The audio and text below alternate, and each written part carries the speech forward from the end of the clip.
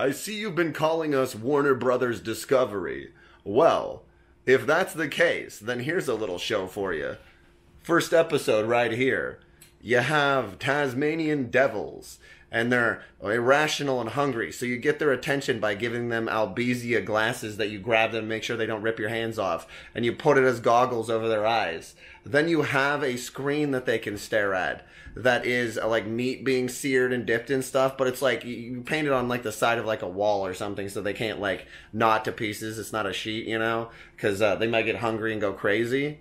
And then like you like have like things in the trees spraying down in like a wind at them that is the smell of like smoked meat, you see? And then they keep staring hungrily and you see how irrational they get. It's a good experiment.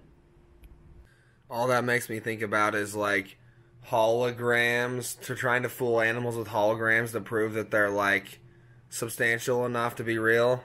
Because like animals have better senses than humans, so you have like some hologram meatloaf and then the animals smell like straight up through pores on the platform that's buried in leaves. Yeah, and then they like go nuts jumping through it trying to figure out what's going on. It's pretty good. Here's another idea I was thinking. On top of holograms, you could also do this thing where you, like, because I want to see what Tasmanian devils do. They're so voracious. To prove they're more vicious than honey badgers. I need to prove to people. You, like, have, like, cuts between honey badgers, like, eating something and them. Yeah. And we put on a plate, like, tuna, anything, and they always behave the same. You put tuna, like, you know, beef, anything, and they'll just like rip at it and just like go insane. Whereas badgers will like pick it up and like walk off with it or eat it slowly. Well, that means that we need to have this whole delicious concept where we see how they respond to different types of extreme stimulants in the food as well. Like we actually feed them with like, I don't know, like all the stimulants, like all the herbal stimulants, the strongest extracts, you know, that are experimental. Yeah, we give them to you give them everything. Yeah, all at the same time. Yeah, give them male and female hops. Give them like Albizia, see if it makes them calmer. Like give them weed. To see if it's true. We need to experiment on these Tasmanian devils and figure out what their secrets are. If it makes them horny and violent, yeah, or if it just makes them more rational. They might just have bad blood flow, you know. Yeah, I think we can fix their issues. Be geniuses. And see if they like mustard. Yeah. I want to know more about what Tasmanian devils like, what they don't like.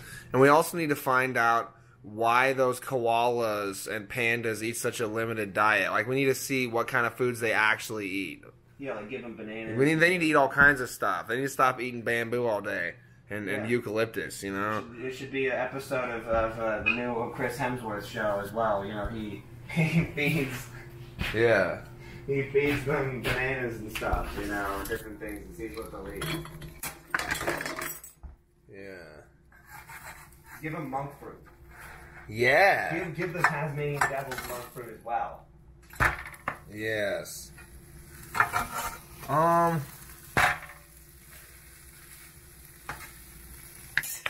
Yeah, I also want to see a kangaroo box a man, you know, put boxing gloves on its feet, you know, and then it tries to beat up some dude who's super fast, and they like go 3 rounds in the ring. Yeah. I'm serious, man. Yeah, it'd be pretty fabulous. Actually, I just prefer kangaroos to box each other, man. Yeah, that's true. Like, I mean, I'm just saying, I want to box kangaroos and teach them a lesson, but you know, we just have them box each other. It's true. And you can't claim that it's fighting. It's ruled. You know, they got gloves on. Yeah, it's about points. Yep. It's a good point. Australian animal episode, I guess.